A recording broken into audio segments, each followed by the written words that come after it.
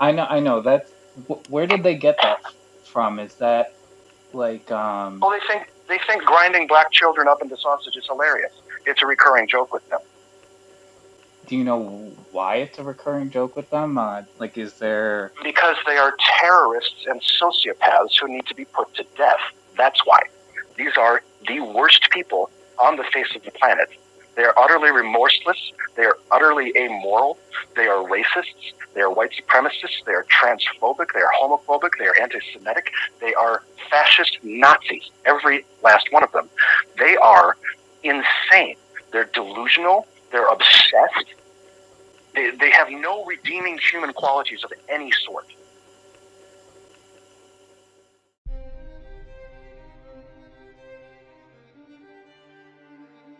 Hello, and thank you for joining us for another episode as we dive into the insane saga of Patrick Tomlinson. Let's waste no time and get into today's subject. As you already know, several millions of people share things online every single day.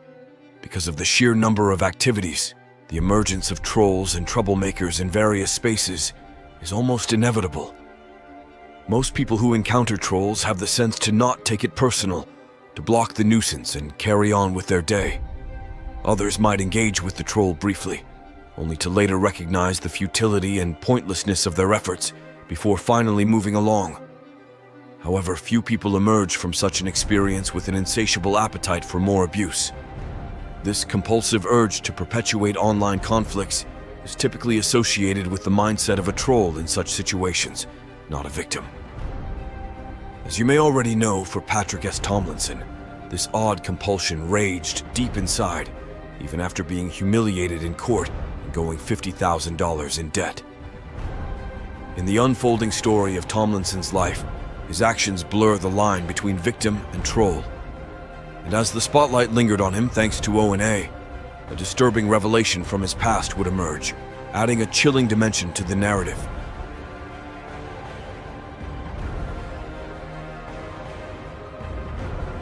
I find it quite puzzling to witness Patrick call himself a troll hunter, a rabble-rouser, and a proud starter of Twitter fights, while simultaneously claiming he is a victim of stalking and harassment by the Opie and Anthony subreddit.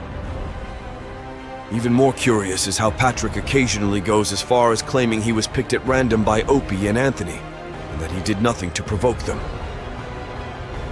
Patrick has consistently asserted he's the recipient of death threats, something he was claiming long before being discovered by Opie and Anthony trolls. In addition to claiming to be a victim of death threats and swatting even before Opie and Anthony discovered him, during this period he also frequently mentioned a picture that he would send in response to the death threats he received. I have a picture of me, buck naked, holding an assault rifle with a rage erection, and I just send that picture to them with a little caption that says, "Can't wait to meet you, I wonder which one you're more afraid of getting shot with." And then nothing happens after that. In numerous interviews, Patrick emphasizes that he lives in a perpetual state of fear. However, he simultaneously shares images and videos flaunting his firearms, makes violent threats towards others online, professes a penchant for violence, and has weaved tall tales of barroom brawls and brutal knife fights. His life story almost reads like some sort of strange dichotomy. Patrick claims to be a hard and tough guy who is an experienced fighter and is trained to handle a gun. However, he also claims that he lives in perpetual fear, consistently quivering with anxiety in anticipation of the impending threat against him. These dual facets of his personality appear almost paradoxical, and it's highly probable that Patrick has lied and embellished his narrative over the years, possibly fabricating some details to amplify the story for sympathy and attention. To clarify here, I don't think Patrick is deserving of harassment or death threats just because he's exhibited this kind of aggressive and hypocritical behavior. And I absolutely believe he's been targeted like this before, even though he is extremely dishonest about the true extent to which it occurred. However, I can also understand why certain facets of his behavior cast doubt on his purported victimhood status. After being trolled for years, you'd figure Patrick would have wised up, dropped his hostilities, and quit responding to the trolls. After all, he claims to be a gifted person, with an IQ in the low 140s, making him a genius if true. Being so intelligent, he surely would be able to recognize his strategy regarding trolls has only harmed him and the people around him. O&A trolls, however, dispute Patrick's IQ level claims. And while internet trolls usually settle for baseless accusations, the members of O&A forums went the extra mile. A dedicated member by the name of Dan took the steps to acquire Patrick's high school transcript, and his findings only gave O&A forums more ammunition against Patrick. Trolls were quick to point out that Tomlinson had a GPA of 1.7 his senior year, which was barely passing, and the transcript suggests that Patrick struggled to even graduate from high school. He failed geometry, algebra 2, physics, and chemistry, dropped out of Spanish class, and managed to get a D in health and a C in PE. This embarrassing reveal was still not enough to discourage Patrick from feeding the trolls. Patrick responded daily to every troll that hassled him on Twitter, threatening them with arrest and prison sentences. But as we'll soon find out, the O&A trolls' continued digging would eventually unearth something truly shocking. A series of revelations surrounding Patrick's own experiences with arrest and incarceration. But before we hear what the trolls would reveal, let's hear how Patrick tells this story, so we can see all the differences in his version of events compared with what really went down. The source of this information comes from a 2014 blog post written by Patrick in an attempt to gain attention and sympathy.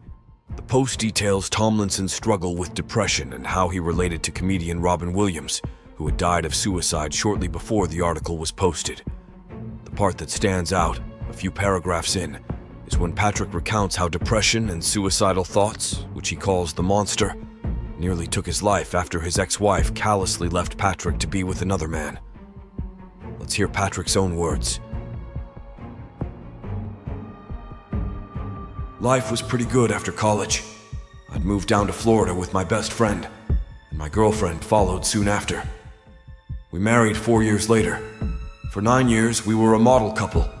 We seldom fought, started building careers, dug ourselves out of debt, and settled in to start a family. We were the pair that our friends looked up to and wanted to emulate. I'd never felt so happy, loved, and secure in my life. Then, 2 weeks after we became pregnant with our first child, she told me we were divorcing. She refused to participate in any counseling and demanded that I sign the divorce papers or she would have me served. No warning, no signs of trouble, no money problems, no infidelity, nothing. I pleaded with her, begged for the life we'd built together, and for the life growing in her belly. But if she heard any of it, she didn't care.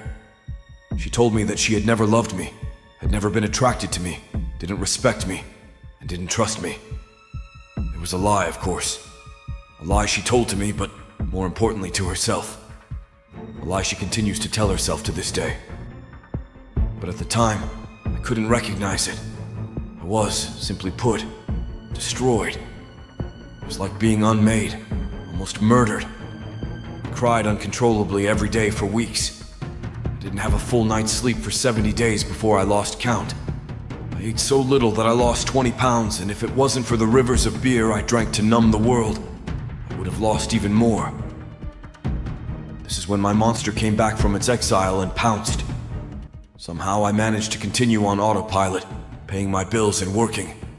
But at every moment the monster sapped my energy. It left me mentally and physically exhausted, yet unable to sleep and recover. Alcohol and sleep medication was all that kept it at bay for a few hours at a time, and let me rest.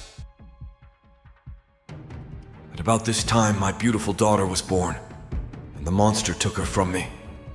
It, along with some less than helpful words from my now ex-wife, convinced me that I was so worthless, so broken, that I would be nothing but an anchor on my daughter's life.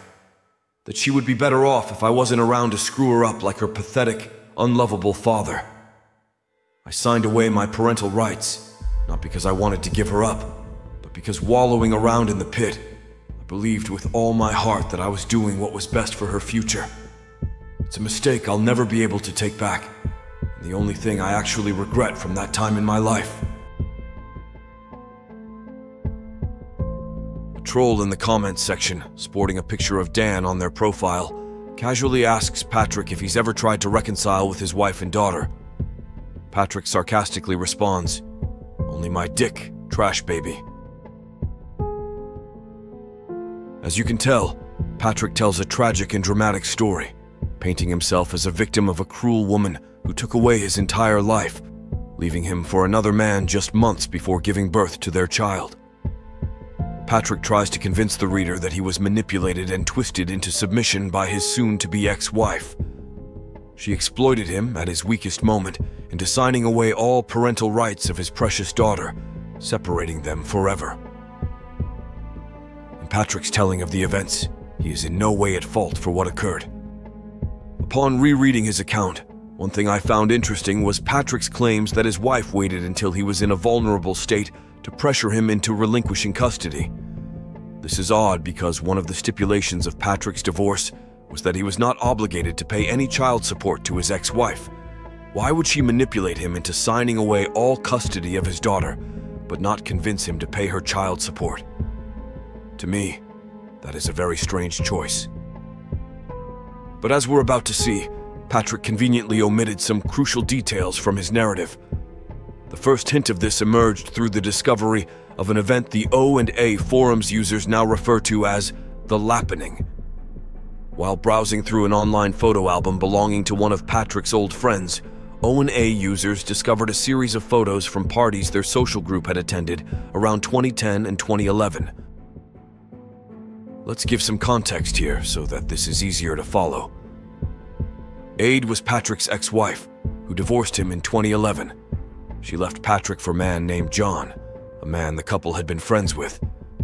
The series pictures Opie and Anthony Trolls discovered showed Aid sitting on John's lap while he grasped her waist, and another of her sitting next to him while he held his arm around her. While these pictures could easily be seen as nothing more than innocent, drunken fun between two friends, the knowledge that Aid would later leave Pat for the man in these photos cast them in a different light. Because of when they were taken, they could very likely depict the early stages of a relationship between the two. A relationship that would ultimately tear Patrick away from his wife and child. Unfortunately, the Lappening was not the only incident that Patrick left out of his version of the story. This incident provides a clearer explanation for why he lost his parental rights and was essentially booted from his daughter's life. O&A trolls were searching through Patrick's criminal record for anything of interest when they found an arrest on Patrick's record from August of 2011, right before Patrick was divorced. The arrest record tells of how the Portage Police Department received a 911 call about threats being made at a public pool. When officers arrived, they were met by the witness, a distraught woman who was crying and visibly upset. This was Rona, the wife of Patrick's little brother. Rona told the police that her brother-in-law, Patrick, was having marital problems with Aid, and that they were going through an ugly divorce. She told police that Aid had a new boyfriend, and that this was the topic of her and Patrick's discussion. The topic made Patrick explode with rage, and he threatened to kill John and Aid. But he didn't stop there. Rona told police that Patrick also threatened to wait until his daughter was born, so that he could kill her and the newborn. This threat was particularly twisted and sadistic, illustrating the extent of Patrick's capacity for cruelty when consumed by rage. Rona told police that John lived out of state, and that Patrick's threats against him weren't credible. The same could not be said for his threats against Aid, however. She was not only pregnant and defenseless, but lived merely minutes away. The police went to Patrick's apartment and apprehended him for the violent threats he made. During questioning, he confessed to threatening to kill John, but refused to admit that he threatened his wife and child. Patrick was jailed, but his charges were ultimately reduced to disorderly conduct. He pled guilty to this charge. Certain O&A forum users have proposed that Patrick's charge of disorderly conduct in this incident was remarkably fortunate, and his arrest and conviction could have had a much worse impact on his life had the charges not been downgraded. The threats he issued could have easily resulted in him being charged with domestic violence or even terroristic threats. Regardless, it makes sense as to why the courts would seek full severance of Patrick's custody and parental rights. Patrick has always denied this incident and insists that his sister-in-law lied to the police about the threats he made against his wife and daughter. Why she would fabricate something as serious as this remains a mystery. Your guess is as good as mine. As a side note, Patrick is a vocal supporter of abortion rights on Twitter and is a member of the crowd that believes unborn fetuses are not people, but rather disposable biological material. Regardless of your opinion on abortion, I imagine you can see the irony in Patrick, the abortion advocate, referring to the child he threatened to murder as life growing in her belly.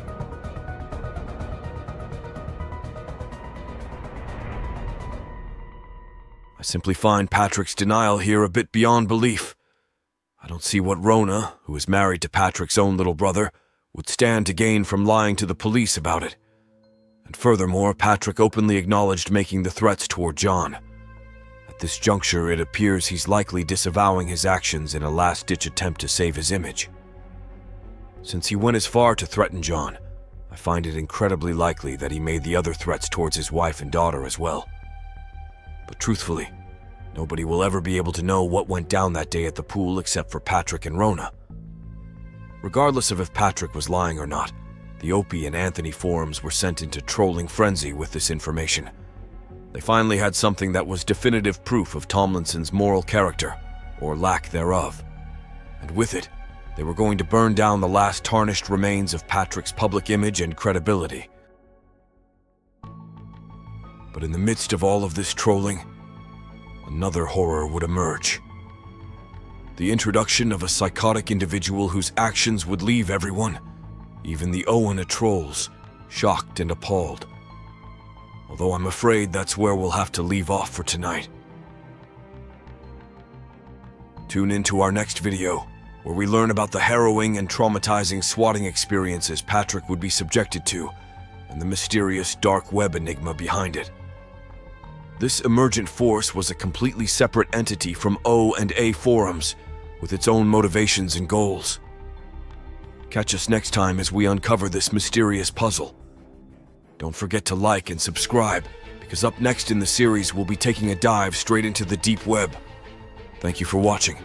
This has been Cryptic Web Chronicles.